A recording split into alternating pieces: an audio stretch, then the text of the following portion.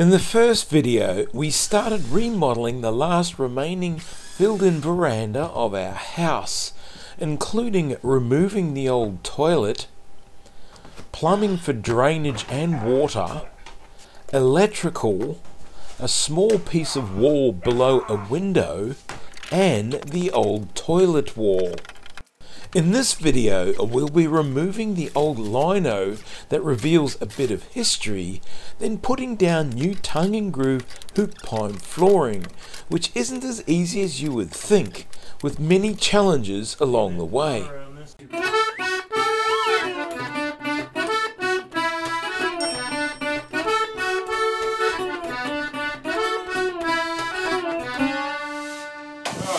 the clean-up period's been in and removed all this demolition material.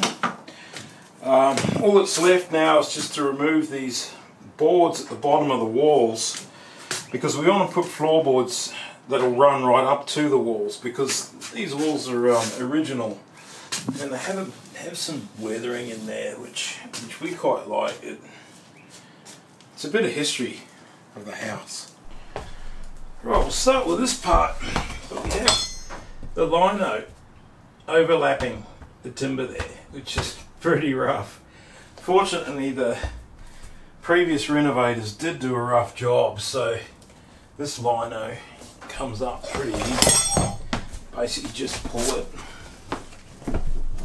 And what do we have underneath? Oh! We have more lino. And what do we have underneath that? Oh. Newspapers. June 13th, 1971. Awesome. Right, what do we have underneath that?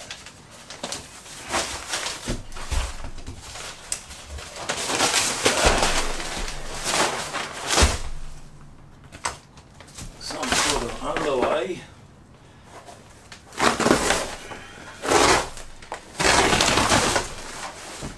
And then veranda floorboards. They aren't tongue and groove. They've got gaps between them. Original veranda floorboards. Ha! And past this part, we've got the same grey lino. So that was obviously put in later. A different coloured veranda from more newspapers. Right, now under the floor we also have tongue and groove boards. So obviously, and these are a lot later than these, so the original veranda would have finished here and this part was added on later. So I'll just pull this up.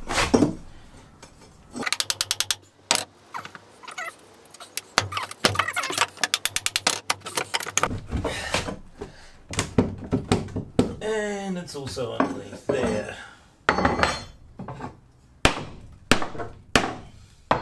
We may leave that there for all prosperity.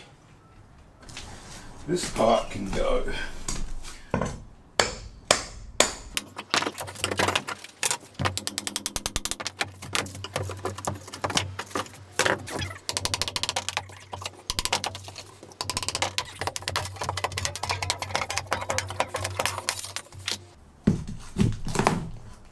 The line was actually nailed down there. Just lay it over the top of another piece.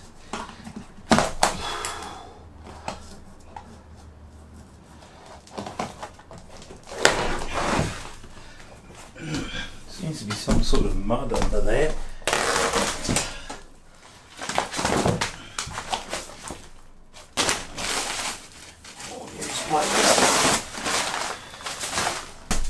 These boards here are around 86,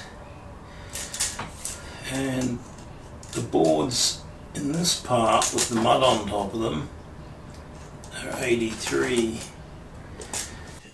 Yeah, interesting. So it looks like the veranda at the front, which is over that way, was the original veranda, and then a bit later on sometime later on I should say, this veranda was built, and it was open because it's weathered.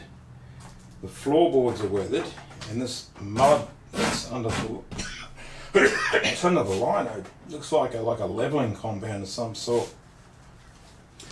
For the lino, so it doesn't show the weathered boards through it.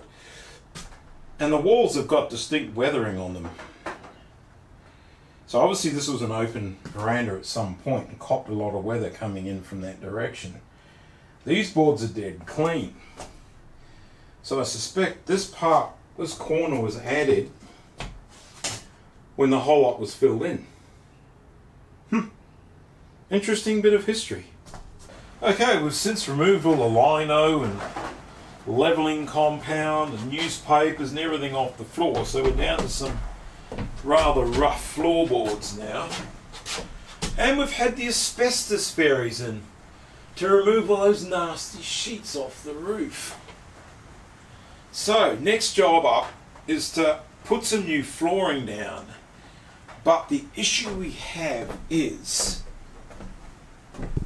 when we put up a straight edge across to the flooring in the bedroom and then measure it, we find that this floor is around 9 to 10 millimeters too low.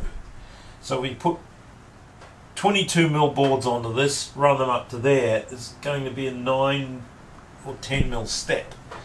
So we need to pack this flooring up by around 9 mils. So what have we got that's 9 millimeters? Hang on.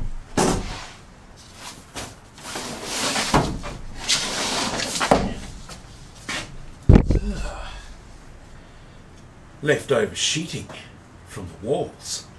Right, we can put this stuff down.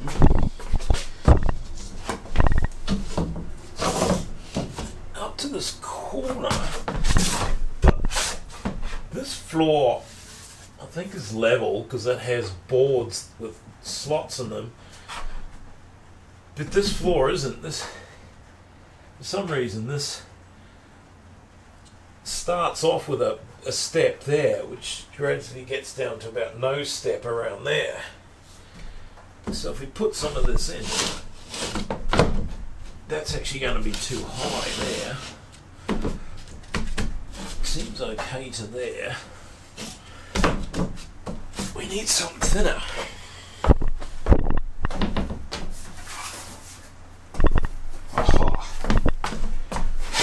That's some 3 mil board. Happen to have lying around. That seems to fill that in just nicely.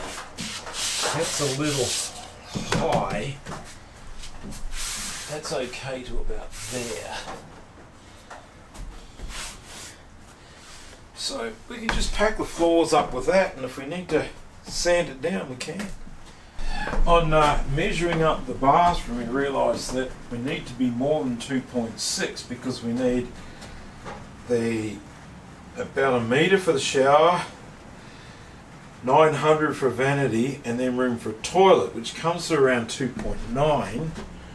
So this wall needs to come to here. So these sheets we're putting down really can't go any further than there. That's the edge. That's the edge of the wall there. We then put down a whole lot of those scrap sheets of MDF that would have only gone to the tip anyway, placing them at 90 degrees to the direction of the new floorboards, so it doesn't matter that there are gaps between them, and so we don't have to cut them up and fit them together. The sheets are a bit bowed from leaning on a wall at some point, so we hold them down with a few brad nails. We start with running the sheets along the walls so the ends of the new floorboards will be on something solid. Then work our way into the middle, making sure there aren't too big a gaps between the sheets, because we don't want the new floorboards to feel springy at all. We then get into those parts that need to be brought down a bit with the big belt sander. This of course makes a bit of a mess, which is easily cleaned up with the industrial vacuum cleaner, and is necessary to check the levels of the floor. For the middle, we found an electric planer removes material a lot faster. This of course creates a whole lot more mess too. That is a lot more difficult to clean up because it's fine shavings, not dust. Right, we just got a little off-carded board here to run up against that floor just to see how she lines up. And once it's down properly, a little crap off the other floor. That lines up beautifully. Good job. Right, now that we've got all this leveled up, even sanded the ends of these boards so they feather back into this floor here. I'm taking some lumps and whatever off this floor, so we're ready to do some floorboards now. So the best place to start is always the longest board, so we'll start here. Dust. Oh. And work our way across. Alright, to start with, we just got to measure this up.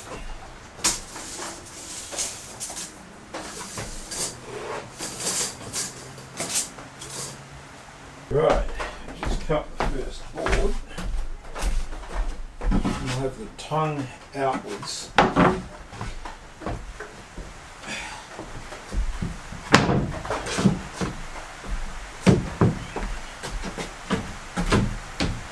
Because we're secret nailing, so we nail into the tongue.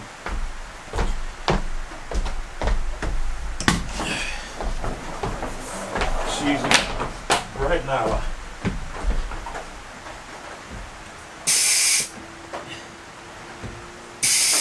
If it'll work. It does help if the air compressor is turned on and there's enough air pressure.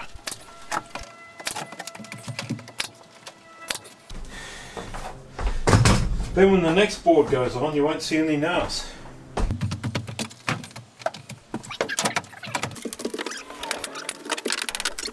As we go, we need to tap the board firmly against the previous board to keep the gap between them to a minimum. We stand on the board with our left foot to keep it in place. I'm cutting these boards as I go out of lengths that are around the 4 metre mark. Right, we got past halfway. That's 2, 4, 6, 7 boards. And we've come across this doorway, which leads onto the front veranda, which at the moment has been used for storage for a whole lot of cardboard boxes. The floorboards fit into a purpose-made groove in the hardwood step. We've got up to board number 12, but 13 needs to be shaped into that corner, requiring a bit of accurate woodwork. Right, we've got up to this doorway now, and we're going to have to cut around this, make that a little bit longer and butt it up against these bedroom floorboards, which aren't all that even. So the plan is I'll butt them up as hard as I can, and then later on just cut a groove between the boards sort of part way down and insert another piece of timber in there just to make a nice join. Right, we've got up to here now. It's close to the end there, but the problem is we've run out of this timber that's 140 wide by 22 millimeters thick. I do have some other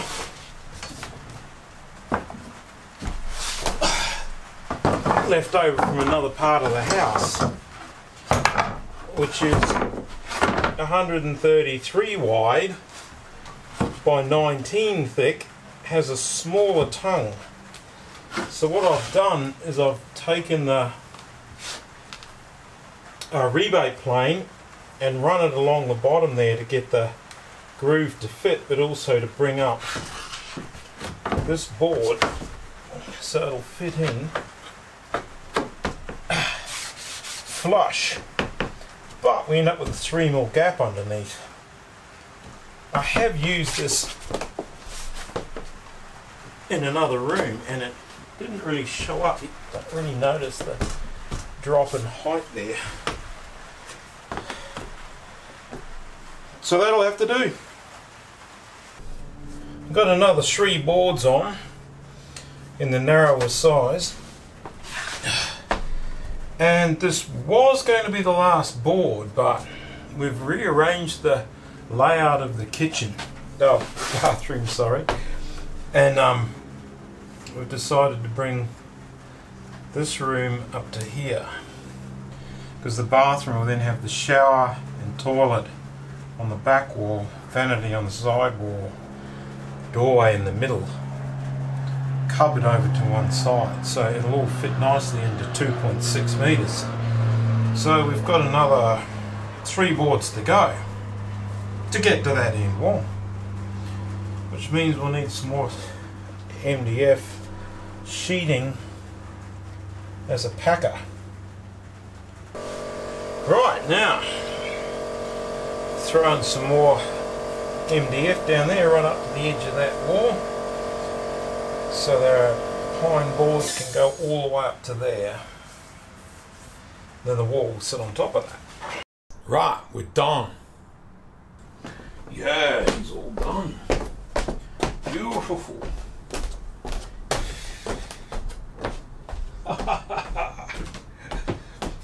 Yeah.